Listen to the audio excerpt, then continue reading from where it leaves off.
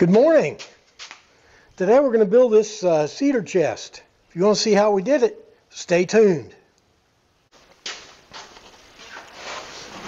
Good morning and welcome to the 264th straight week of Memphis Monday. Hope you're hanging in there. Today we're going to build a cedar chest.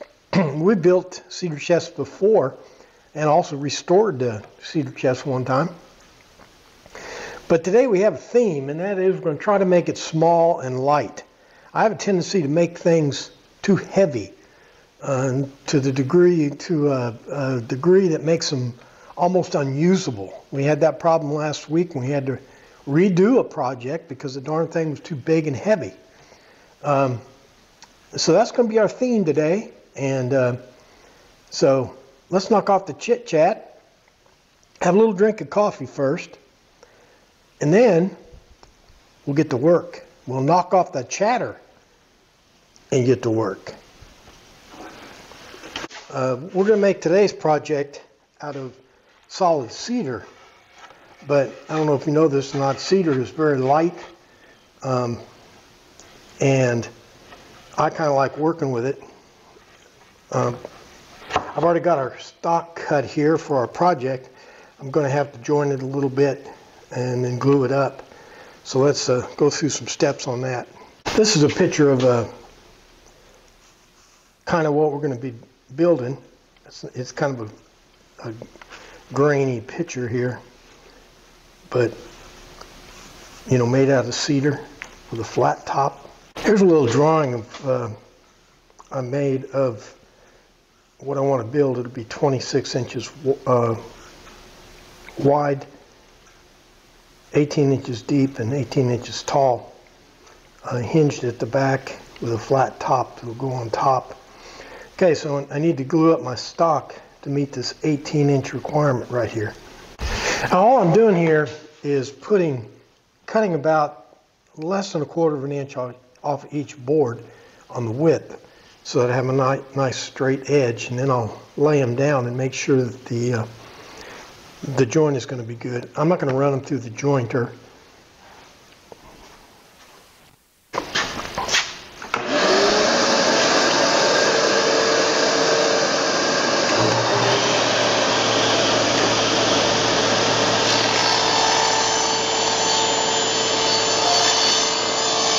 Our stock is 13/16, and the reason it's a little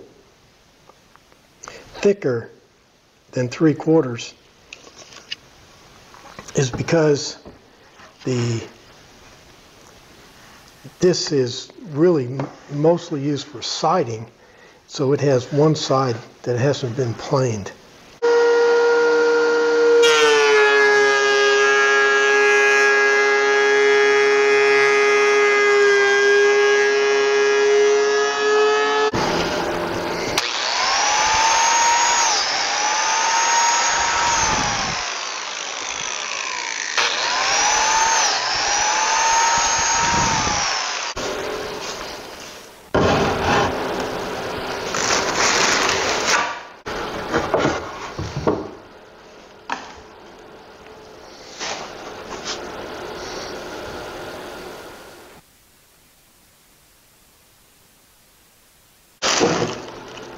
I kind of take my time on these glue ups because I find that if you let the glue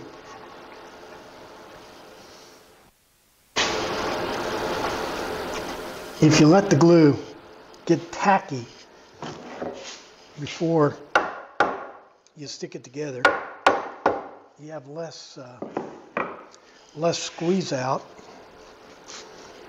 and a better bond.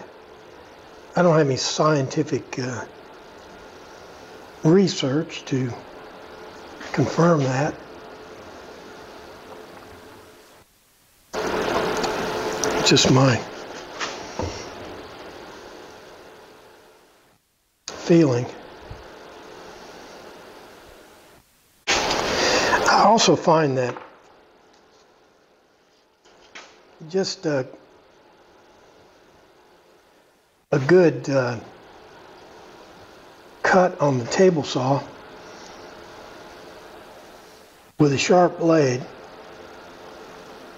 I get just about as good at joints as if I use a joiner.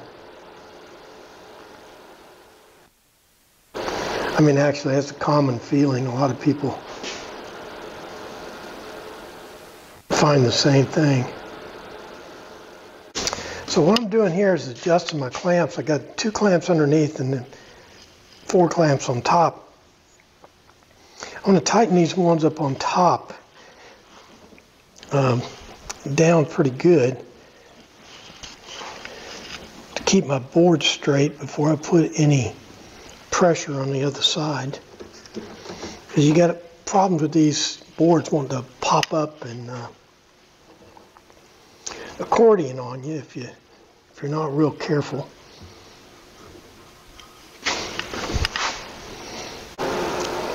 What I'm doing while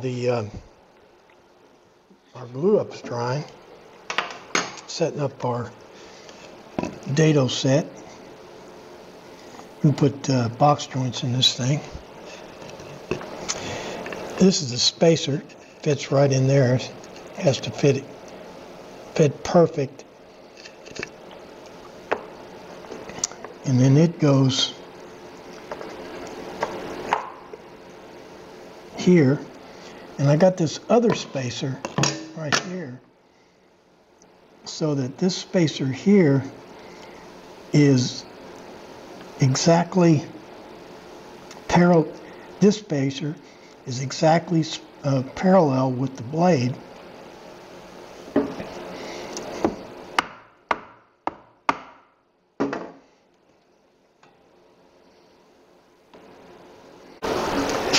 And then I will slide it over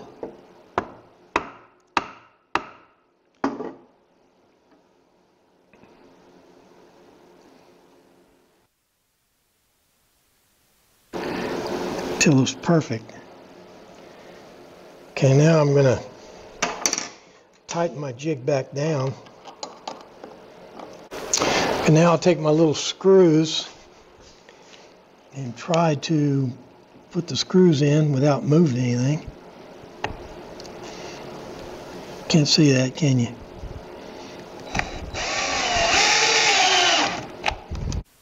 Okay, now what we have is we got the spacer that is parallel with the blade, and the distance between the spacer and the blade is the same distance as the thickness of the dado set and the thickness of the spacer. Okay, first thing I do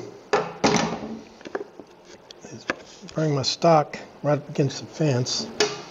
I like to hold it down with a clamp. I don't always, but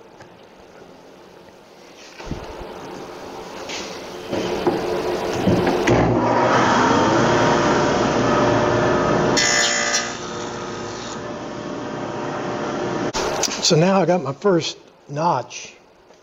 So I put that notch over my spacer.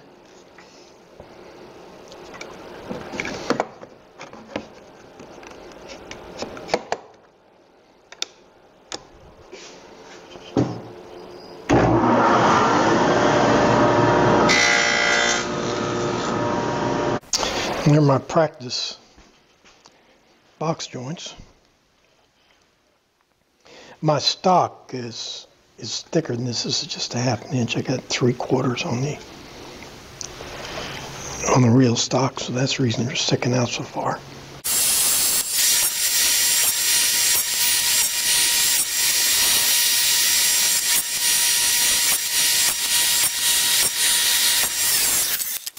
Now in this one, the box joints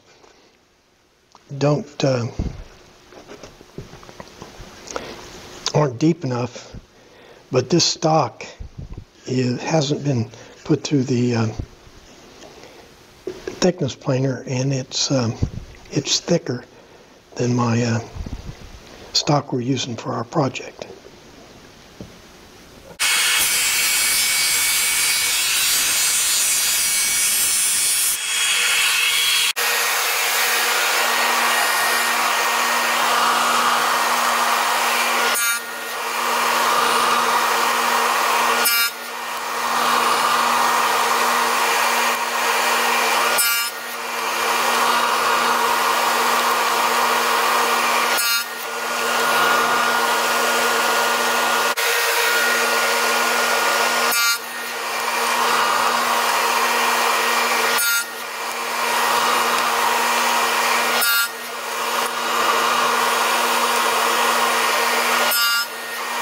We might have some drama because I'm not going to dry fit these. I'm just going to put glue on them and stick them together. And the reason I say there could be drama is because sometimes they don't exactly fit. But we went to a lot of trouble to make sure our joints were good. So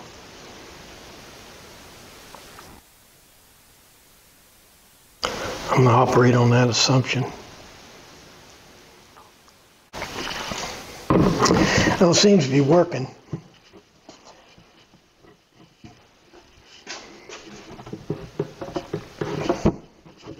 Box joints that are this long are harder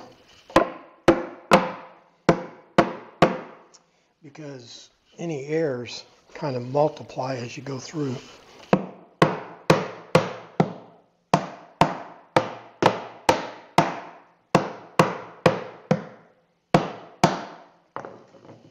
These joints are too tight, by the way. You kind of want them just to slip in easy.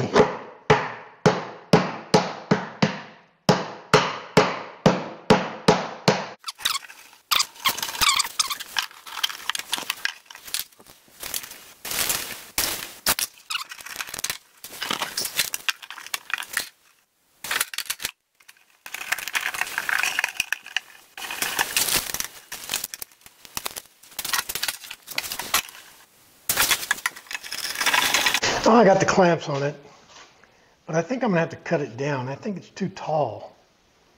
It looks out of proportion. What do you think?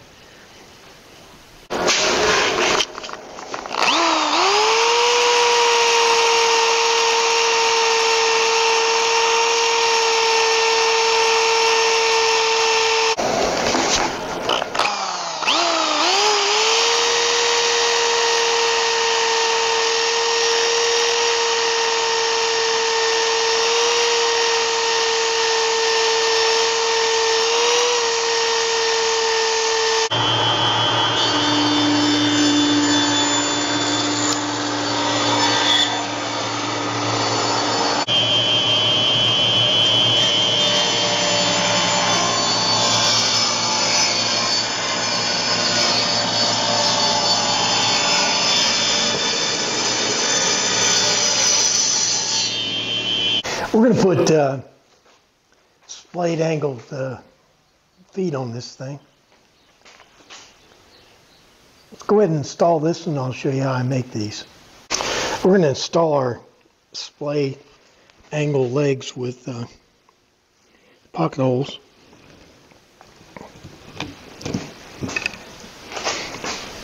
No glue. The beauty of pine is I can use this nice thick stock here. First thing I do, and I didn't show you that, you got to cut these angles, or whatever angles you want the legs to splay out, so they're like that, parallelogram or whatever it's called. First thing I do is lay the board up there so there's no mistake. And now I draw the angle in that I know I'm going to be cutting. This thing's got compound angles all over it, but by putting those two parallel cuts on there, all you got to do on your saw is keep that angle flat against the bed of your saw.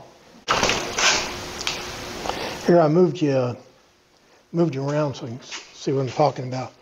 It's flat against the bed of my saw, and then when I cut that angle, it's going to automatically give me the compound angle.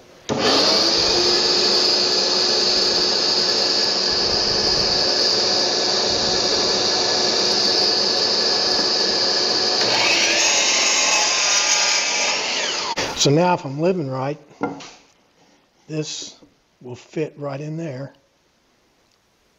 Have a splayed angle.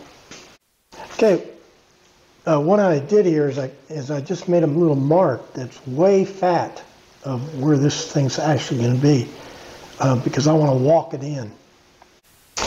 Just like before, this angle cut is flush against the deck of the saw. Now I'll turn my saw around to 45 degrees. There's my angle, but it's just rough, remember? So, doesn't have to be perfect.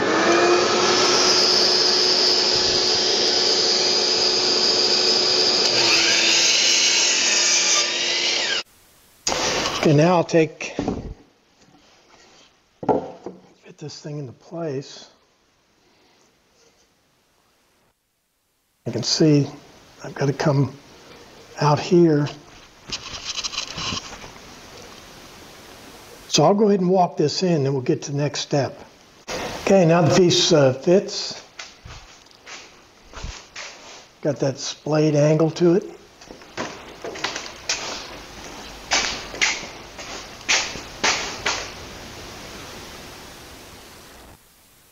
Okay, the next step is to cut this cutout out of it. Okay, to make sure all the cutouts are the same, I made this little template with this radius here. It goes up against that angle. This is the resultant angle of the compound cuts. Then I just take any kind of straight edge, connect the bottom of those two together.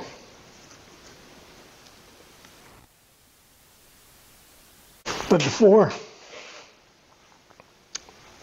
I actually cut this out here, I'm going to put pocket holes.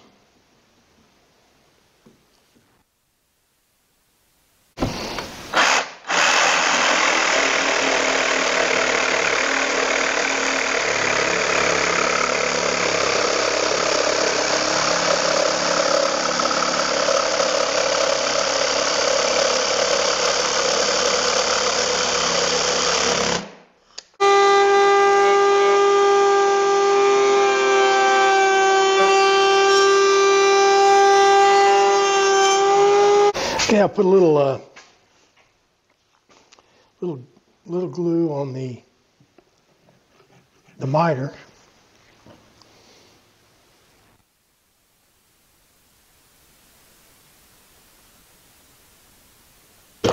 No glue down here on the surface, though.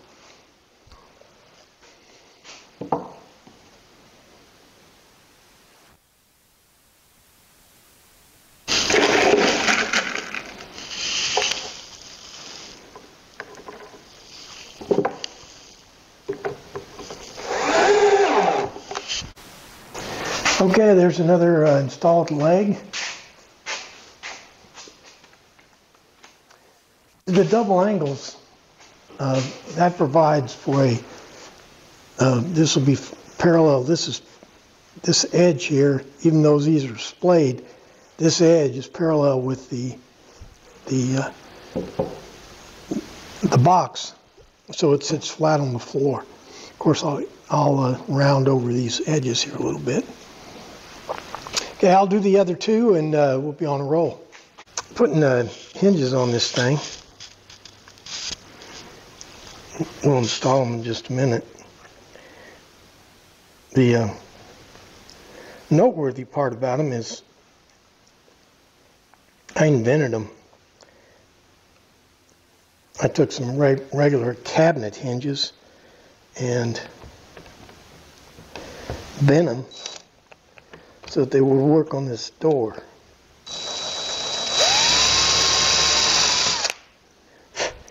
Notionally. We'll see if that theory works.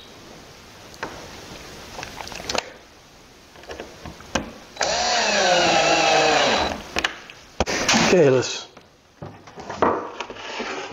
see if this scheme's going to work.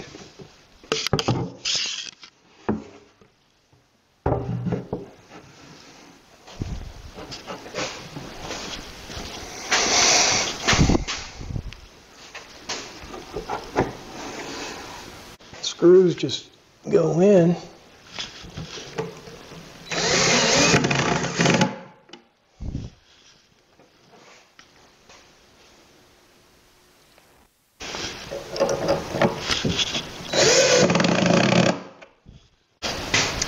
And the top will open just like this. I'm going to use cedar oil on the inside, and I'm going to stain the outside. I'm going to stain it this brown color. And I'm also going to put, I know it's a cedar chest, but I'm still going to put polyurethane or spar urethane on the outside.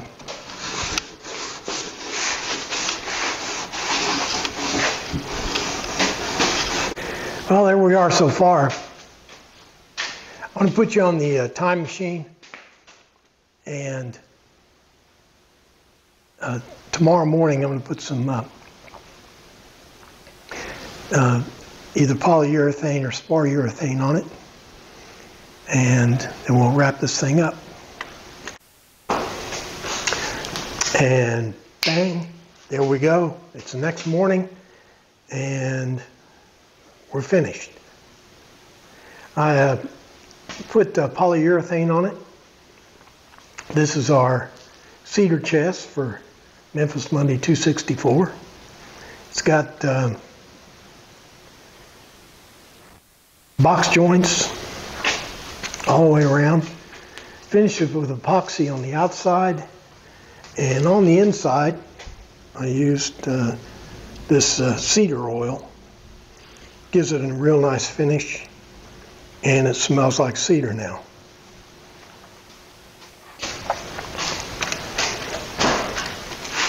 It's got splayed angled legs. I used pine to make those legs. That was an unfortunate choice, but the world isn't perfect.